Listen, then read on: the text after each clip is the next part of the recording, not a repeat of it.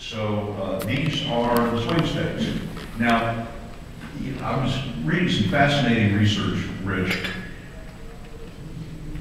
How many states do you, since July, since the summer, how many states do you think President Obama and Mitt Romney have campaigned in?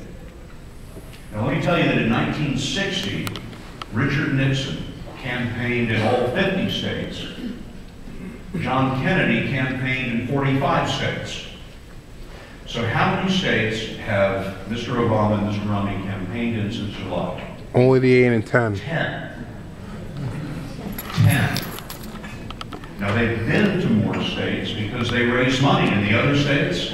I was going to say New York's not in play, but raising money like crazy in the other states. But in terms of campaign events, talking to voters, actually campaigning on the ground, making stump speeches, 10 states.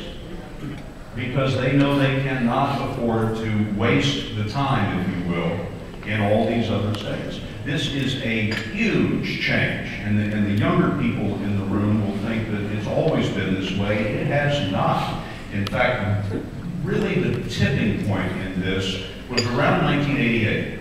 Before 1988, California, in modern times, almost always voted for the Republican candidate. It's unimaginable today. Before 1988, the state of New York was very competitive. About half the time it voted for the Republican candidate. But since 1988, people have drawn into their corners. California has always voted for the Democrat.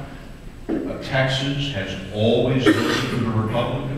New York has always voted for the Democrat since 1988. It's a very interesting new trend. It did not used to be this way. Many, many more states were competitive than they are today. But there's a lot of interesting research out now, Rich, that suggests that people in the country are moving to places in the country where there are like-minded people.